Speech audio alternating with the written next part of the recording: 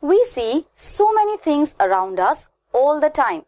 Some are living things like cats, dogs, birds and people. Some are non-living things like a car, a chair, a book, a computer. What is the difference between living and non-living things?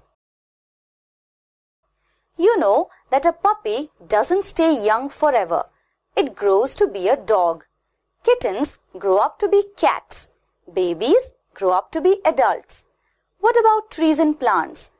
You do not get a large tree directly. You have a seed which grows into a plant. That plant grows into a larger plant, and that grows into a tree. Trees and plants are living things too, so they grow. Most of the animals, birds, fish and insects that we know move. Why do living things move? They move to keep themselves safe and to look for food. A tiger runs to catch the deer, which is its food. The deer runs to save its life. The deer also walks around to eat grass, so it moves to get food. So, those are the two reasons why animals move. You haven't seen a plant getting up and going anywhere. Plants are living things. Don't they move too?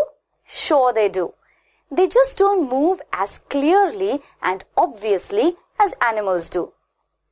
When a creeper grows, the stem moves upwards. That is how plants move. They move as they grow. The roots of a plant grow away from sunlight. The stem of a plant grows towards the sun. Plants move differently from animals. You must remember that. There is a good reason why plants don't move like animals do.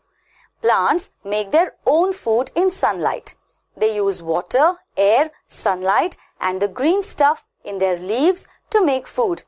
They don't need to get up and go anywhere looking for food. So, they don't really need to move around like animals do. Living things make more living things like themselves. Animals have babies of their own kind. An elephant gives birth to a baby elephant. A cow gives birth to a baby cow. Dolphins have baby dolphins. Eagles have baby eagles. Some animals lay eggs and the baby comes out of the egg. Some animals give birth directly to baby animals. What about plants? Do plants give birth to their baby plants? Not exactly. Plants grow from seeds. There is a special name for this thing that living things do.